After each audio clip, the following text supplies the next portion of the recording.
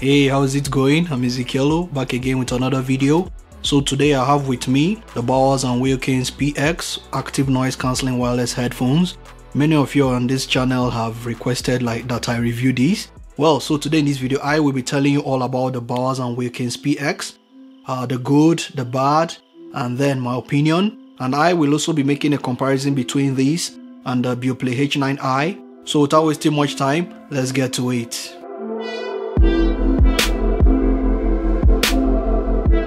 So first of all, let's take a look at what comes in the box. So opening the box, you have the headphones seated at the top. Then underneath, you've got a carrying pouch which contains the USB Type-C cable for charging it. And you've also got a 3.5mm cable to use it wired if you want to. Then you've also got your instruction manual and warranty information. So that's pretty much all that's in the box. You can pick it up in two color options. You can pick it up in the blue and soft gold as I have here with me, or you can pick it up in space gray. Well, to me, I feel like this is the more beautiful option. Taking a look at the headphones themselves, as you can see, it looks absolutely gorgeous. Looking at the overall design, you'll notice that these headphones are made of pure metal, and the blue parts are made of like a ballistic nylon material. The headbands are also made of this ballistic nylon and polycarbonate material. And then underneath you've got real leather. Yes, the headbands are made of real leather. Even the ear cups themselves are made of real leather. And one thing to bear in mind about the ear cups is that they are detachable so easily. Check this out. You can just take them out like this, very easy. You can just snap them back in. To me, I feel like these are the easiest ear cups to take out. The Beoplay H9i, you have to like unscrew it to take off the ear cups, but for these, just apply a little bit of force and the ear cups easily come off. It's magnetic, so you don't have to worry about these just coming off, easily on its own. You'll have to definitely apply some pressure to like pull it off. And then by the sides, you can see the nice etched Bowers Wilkins logo. It looks absolutely gorgeous. It's only the Beoplay H9i that comes close to these when it comes to design and build quality. As you can see, they rotate to an angle of 90 degrees and they also swivel slightly. You can't fold them, which is a shame. I wish that you could fold them up. Same with the Beoplay H9i, you can't fold them up. Well, coming to button placements, on the right ear cup, you've got your volume rocker buttons.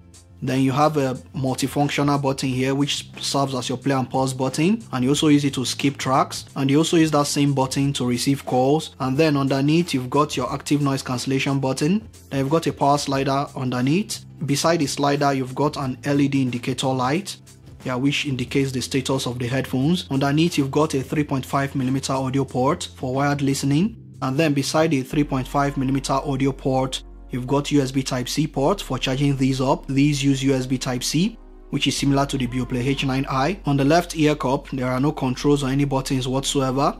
The headbands adjust very smoothly, as you can see, very nice and smooth. There are these wires that are like firmly attached inside that run through this metal. They glued it kind of on the down part. I tried to pull it out, it just won't come out, so it's firmly attached, so you don't have to worry about these pulling out. Well, opening the ear cups, you'll notice that the drivers are like kind of angled in order to give a more immersive listening experience, and you get a better sound stage. So which is really good. This is Bowers Wilkins special design. I've not seen this on any other pair of headphones. So well, now it's time to talk about its features. So the PX is equipped with some smart features. First of all, the music pauses once you take off an ear cup, any of the ear cups. The music pauses automatically. It also goes on standby once you take off the headphones from your head and rest them on your neck or place them on a table. Once you just take the headphones and put them back on, they automatically come on again by themselves and get paired up back to your device. Which is really good, so that would help save power. It's also equipped with adaptive active noise cancellation. So what that means is that from the app, you can adjust the amount of noise cancellation, the level of sensitivity of the noise cancellation. So in order to get the best possible sound experience. Another thing you have to bear in mind about the Bowers Wilkins PX is that it's equipped with aptX technology. So which means when you are streaming music wirelessly or watching movies, through Bluetooth, there is not going to be any lag whatsoever. It's going to be very seamless. But on the Beoplay H9i, that is not present. I wish they included it for the price. Now coming to comfort, it's quite interesting on these headphones. Once you initially put these on, you will notice that it has a kind of a hard clamping force. clamps the back of my ears, kind of my neck, behind my neck here. That was like initially. After a day or two, I think it subsided a little bit. The Beoplay H9i are much more comfortable than these. The ear cups are not thick, and there's this plastic underneath which kind of hampers the softness and the comfort when you wear these on. Well, our head sizes are not the same, so my advice to you would be for you to try these on. First of all, you might find them comfortable. Now coming to how good the noise cancellation is on these, I will say the noise cancellation is on par with the Beoplay H9i, but it's not on par with the QC35 or Sony MDR 1000X. So these are quite good. They cancel out noise effectively, but they are not as strong as that on the Bose or the Sony. But the active noise cancellation on these, it doesn't affect the sound quality that much, depending on the mode which you choose. You know, you can choose from office to traffic to flight mode. From what I discovered, is like the office mode is the best. I think that retains more of the sound quality than the two other modes. Coming to battery life on these, you get like 22 hours with active noise cancellation turned on. I was able to get like 21, almost 22 hours from my testing. But with noise cancellation turned off, I got like 28 hours thereabout from these, which is really good. So you get lots of battery life, but you also have to bear in mind that might vary depending on the type of music and the volume you are listening to.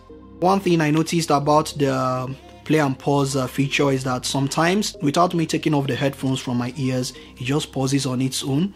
Yeah, but that can be fixed on the app. We can adjust the level of sensitivity of the headphones, so your music is not going to play and pause, you know, haphazardly. Each time maybe you just shake your head and all that. The buttons are so tiny. I wish they made them a little bit larger. Sometimes very difficult to control.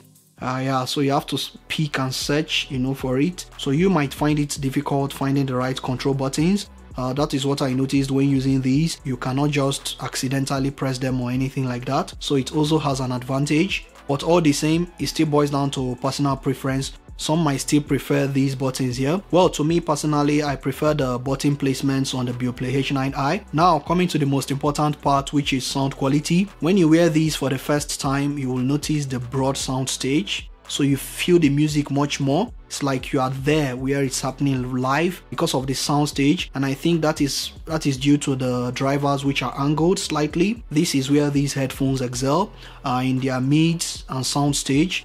The treble on these is kind of recessed slightly. You don't get this sparkling treble. It's not a bad thing per se, but definitely you may notice it. And that's also a good thing in a way. You don't get any listening fatigue whatsoever, even at max volumes. So in terms of bass, these are not bass heavy headphones at all. When compared to the Sony, the Bose, or the Beoplay H9i, these sound much more natural. Yes, the bass is not really boosted in any way on these, but they're accurate. They are very punchy and accurate, but it's not boosted. On the Beoplay H9i, it sounds more bassy. They are much more bassy than these. Overall, these are great sounding headphones, but if you are coming from bass heavy headphones, definitely you will notice the difference here when you put these on. You might not like the sound signature initially. In an interview I did recently, I stated why these are my best. Yes, and it's because of that sound stage. We all have our personal preferences, so I will not say these are the best overall for everyone.